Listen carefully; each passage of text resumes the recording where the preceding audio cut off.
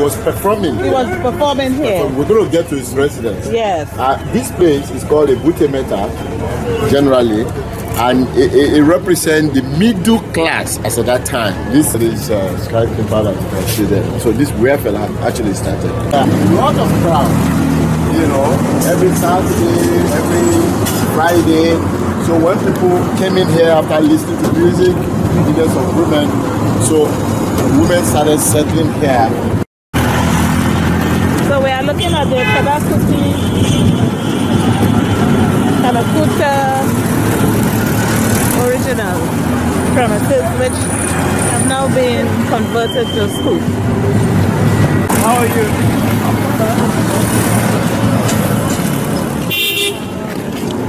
Can you tell us something about this locality? He was saying that the plots of land belonged to Fela and Kuti. For they were confiscated by the government, and then the government turned them to secondary schools. Which government? And the school. That was Obasanjo's government. Okay. During the military era. The school was named after Fela's family as Hanson Kuti Memorial Secondary School. I see. Okay, thank you.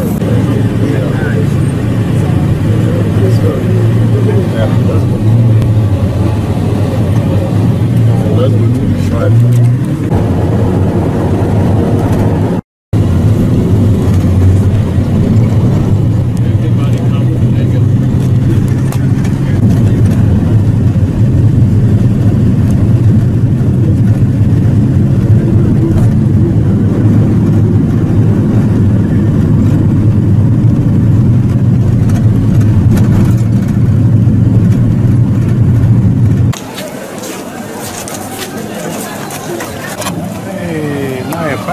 Pebble Street.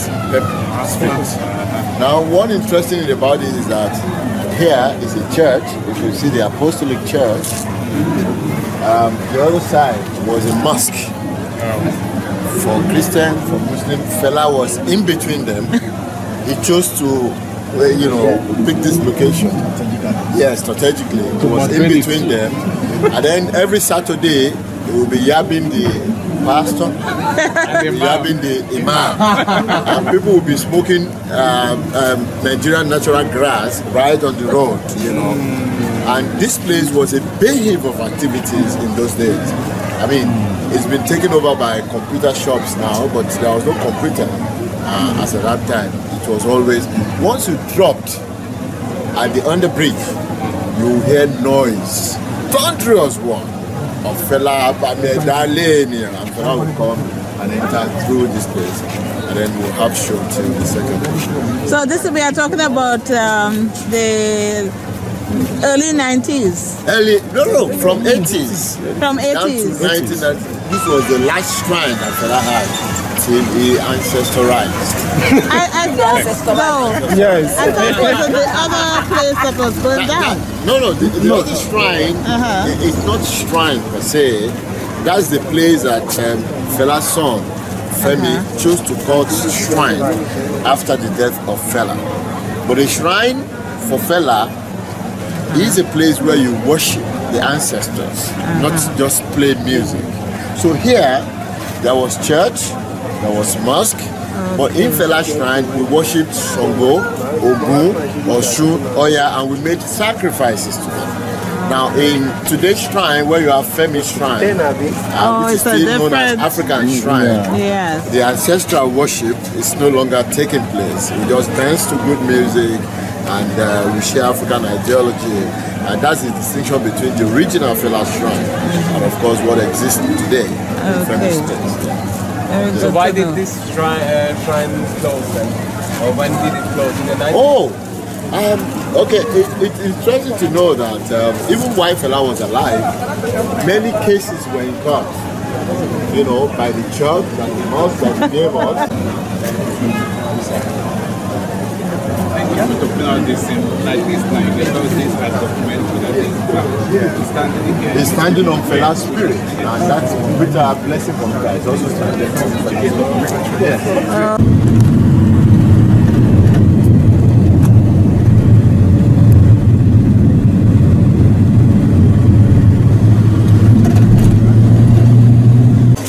river full of water.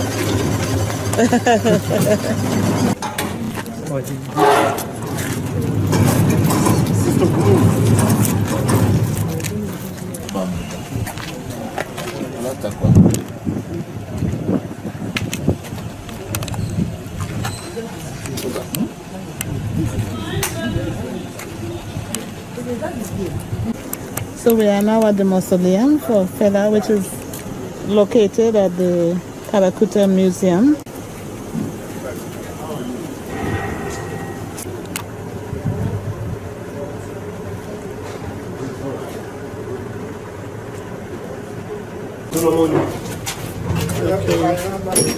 The Calcutta Republic Museum.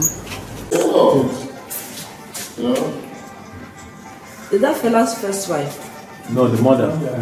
Yeah, no, that's the mother. And this is Femi. The big boy there. Femi is the oldest son? No. You have Shehu, you have the whole No, he's the oldest. Yes. The oldest. But we have other sons, like Shehu, like Yes, Kule who is there in this place. A woman is older than he.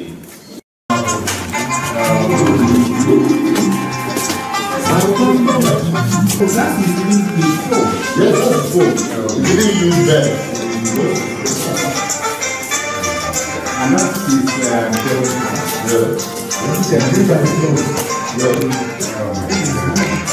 is nobody slept inside his room.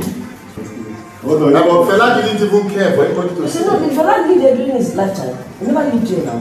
He lived. So as you have seen today is the exact building, the exact house where Fela built by himself. Unfortunately, he couldn't live longer than 3-4 years before he died. And the house was eventually turned to a museum where all of his instruments, his properties were being archived for tourist attractions, for tourism purposes. And the significance of this museum, is to be upholding the heritage, the ideas, and all the stuff that Fela lives for. And that's what we are here to showcase and let everybody knows. The exact things that we are reading in values, philosophies, ideas of Fela Kuti.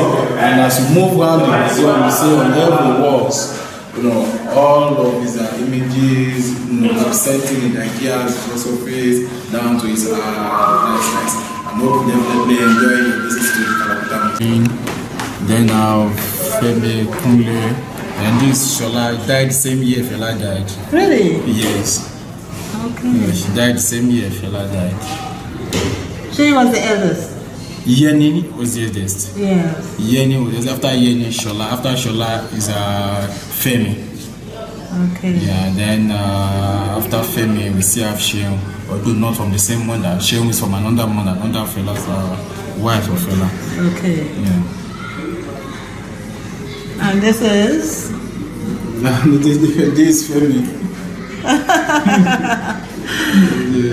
This Femi, then we have Fela and his wife. First marriage, right?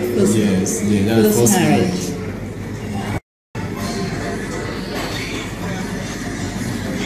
This is with his mom, right?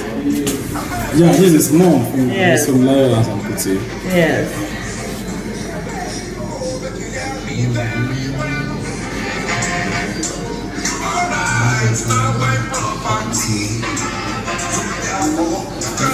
So that is the first family. That's the first family. Yeah, that's the first family. Original. Yes. But where's Fela here? With the mother? Huh? Fela, yes, this. That's Fela here. Fela with me. Okay. And then Beko is... We have Beko and Orikoye, they are older than Fela. So we have Beko, we have Orikoye. I don't feel like to put it there. Yeah, I'm ready now.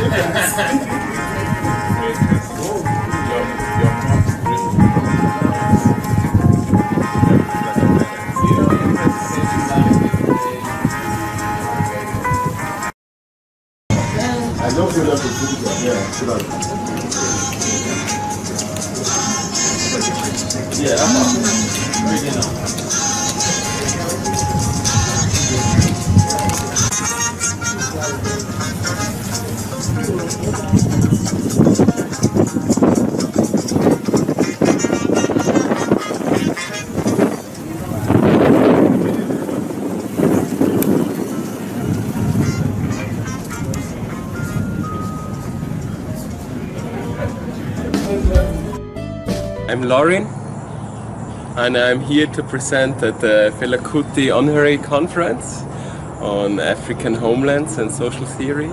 And I'm really excited about the program today. It's gonna be, wow, it's gonna be very inspiring for me, and I hope we will have very good discussions and talks today. And have you seen the Book of Abstracts? I've seen the Book of Abstracts, and it's really promising to be a great event.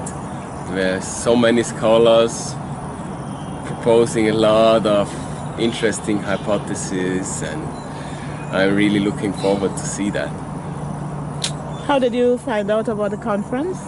I found out about the conference when I was looking in the... I'm receiving always a newsletter about the conferences which are put up worldwide, and usually I just scroll through, but I stopped when I read Fela Kuti Honorary Conference because I'm a big fan of Afrobeat and Fela Kuti, and that's why I thought, oh, I need to go there. I have to come to Nigeria and just transcend my limitations to the European and American context, and also get in touch with African scholars. So what attracts you, in terms of Fela Kuti? What do you like about him? I really like, first of all, his music and his style, but secondly, and this is equally important, his ideas about Pan-Africanism and his activism for equal rights and social justice. This is really important to me personally as well, and I thought, wow, Fela Kuti is not just a musician, but he's very politically conscious, and he's really into it, and he wants to get things done, and he wants to change all the divisions which are there among the nations. And this is why I really like Fela Kuti too. He's combining the best things. What are for me the best things is activism and music. And music, right. And also challenging the meritocracy. And his issues are the same as we are facing today. It's not that many things have changed so far, unfortunately, that his criticism is still valid today. And his messages are important for us too, even though they were put forward 30, 40, 50 years ago. Indeed. Indeed. And unfortunately, it's still valid, and we have to pick up on his ideas again to challenge the politics and the economy of our days. And I think he's a very powerful source and point of reference to do that. So because we can draw on his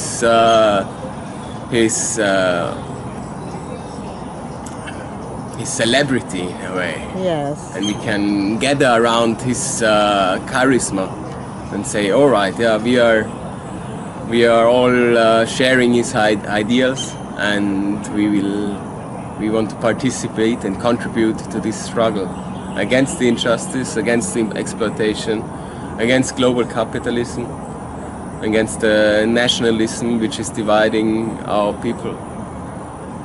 And this is why I came here all this way. Which university are you based in? I'm from the University of Innsbruck in Austria. And nobody in Innsbruck knew anything about Fela Kuti or about Nigeria or about Africanist scholars. It's not very well represented in Austria or in Europe in general, unfortunately, because I think this is it's very important for us to get into that and to connect and build up more connections between the scholars and activists worldwide, and to become, to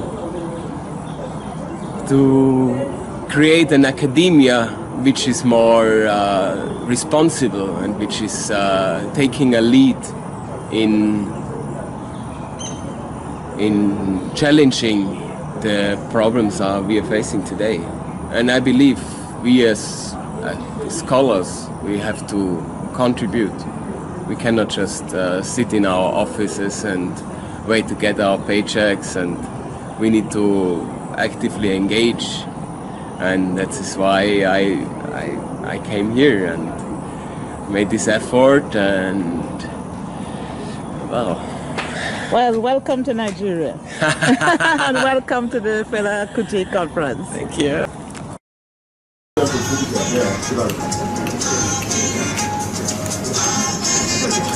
Yeah, I'm ready now.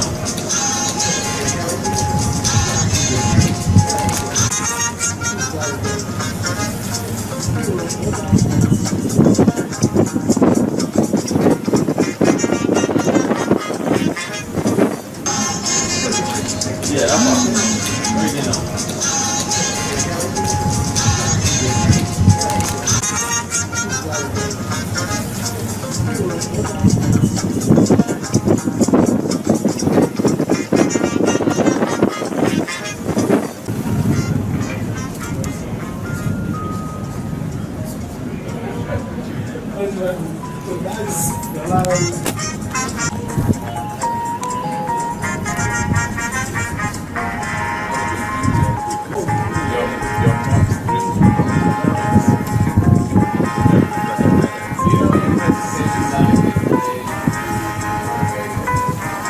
I don't feel like the food is there.